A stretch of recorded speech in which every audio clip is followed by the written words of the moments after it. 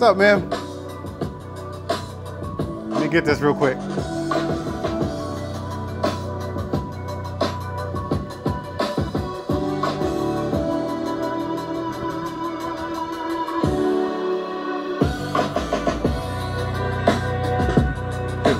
I freaking love that track. Hey man, I'm just sitting here sampling tracks, man. I got this new W-King. I don't know if it's new or not. I don't know how long this thing's actually been on the market.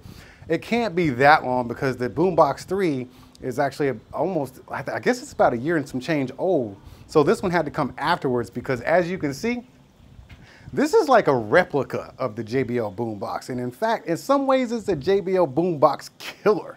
And we're gonna figure it out today, which one sounds better, okay? Or which one is a better overall speaker purchase. Because right here at retail price, you're looking at about $500. That's 5 bills, man. You gotta save up and pull out your 401k to get the Boombox 3, but you're getting absolute great sound quality.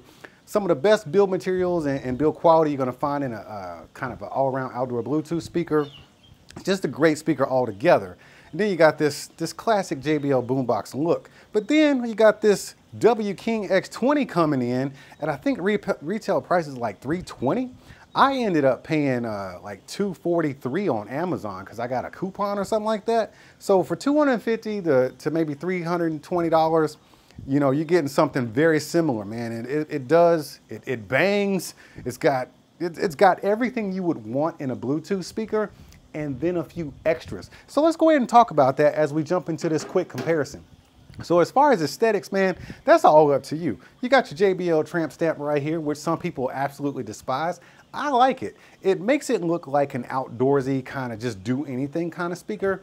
This is not something I would want sitting up on a shelf in my house because of the, you know, the logo, but hey, it is what it is, and I like it for the purposes I use it for, which is basically working out and doing stuff outside of my house. However, we got W-King here, which is kind of a little bit more subdued design with their logo. It's just boom, right there, kind of simple and understated, but you got these nice big buttons here, which is my favorite part. The buttons, I don't have to, like, they're all here and they're highlighted and you don't have to kind of guess and feel around for what's next. Oh yeah, the handle. The handle is all plastic, but it is a sturdy plastic design, okay? And the reason I bring that up is because a lot of times if you're outdoors, you're gonna have this thing in the sun, the Boombox 3, this thing will burn the hell out of your hand because it does get hot because it is metal. Plastic don't get hot like that, so you can just grab this thing and go. Speaking of grab and go, it comes with this strap. It got some W-King branding on it, look at that. They put some attention into that, man. So you got W-King on the branding, but then if you don't need the strap, you just have this nice sleek look right there and boom, there it is. You don't need a strap, but because they gave me one, I'm gonna use it. I'm gonna put this bad boy right there. And now you can just kind of, you know, go hands-free, because this speaker is heavy. It weighs about the same as the JBL Boombox 3, but you know, sometimes you need both your hands because this thing can get pretty heavy. Let's put that back there though. So looking at the exterior design of the speakers, they look very similar, but let's go into some key differences here. Oh, but first of all, let's talk about these drivers. Dynamic driver, dedicated racetrack subwoofer in the middle. Where do you remember this from? I remember it from the Boombox 3. Driver, dedicated subwoofer, racetrack style. Hey man, sometimes, what do they say? Imitation is the best form of flattery. It is what it is, man.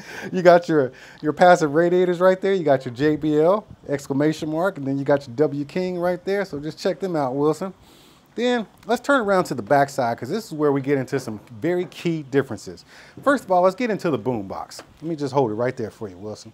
Open up that speaker booty, man. You only got 3 things happening here. You got your DC cable, okay? You got to have a cable to plug into that. It doesn't have the charging brick anymore. It's just a cable. But then you got your USB, your standard USB right there. Then you got your 3.5 millimeter output right there, or your aux cable. Then we're gonna close up that speaker booty to waterproof it because this is IPX67 rated for water and dust and stuff like that. So that's nice to have. But when we come around to the speaker booty of the W-King, dude, we got all kinds of crap going on in here. This is your DC input, USB-C charging. It's got a 3-hour quick charge time. And then that, which one is that? This right here, that's the aux input right there. And then you got a monitor because you can plug your headphones into this and monitor your sound because we have a guitar input here. That's a 6.2 input. But right here, that's where you charge out, okay? So you can share that 24-hour battery right there with that USB-C.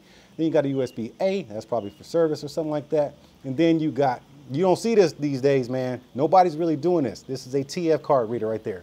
Boom. So that's closing up the speaker booty so we can maintain that IPX67 waterproofing. Look, is it raining? Oh man, I gotta get my patio furniture from off the patio, man. My stuff gonna be soaked.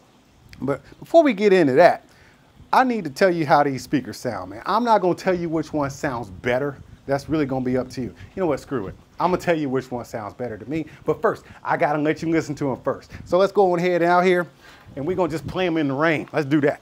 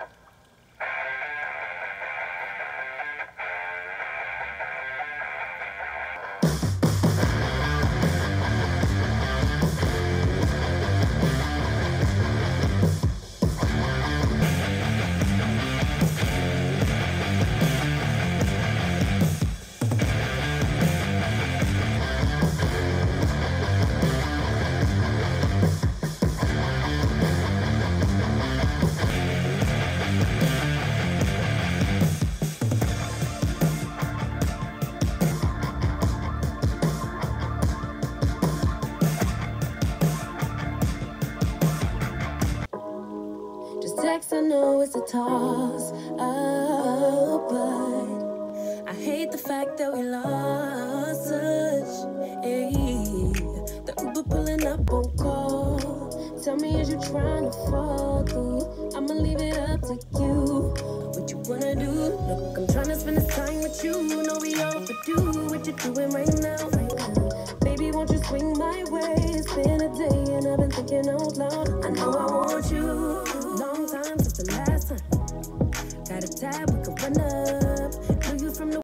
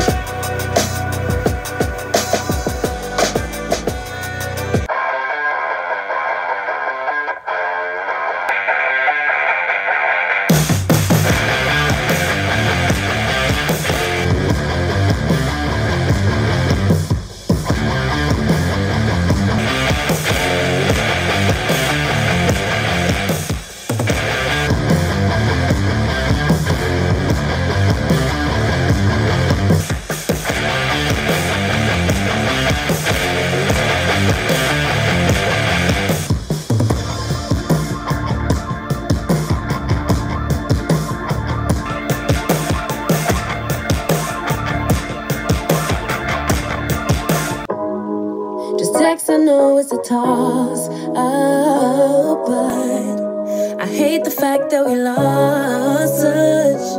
Ayy, the Uber pulling up on call. Tell me, is you trying to fall through? I'ma leave it up to you.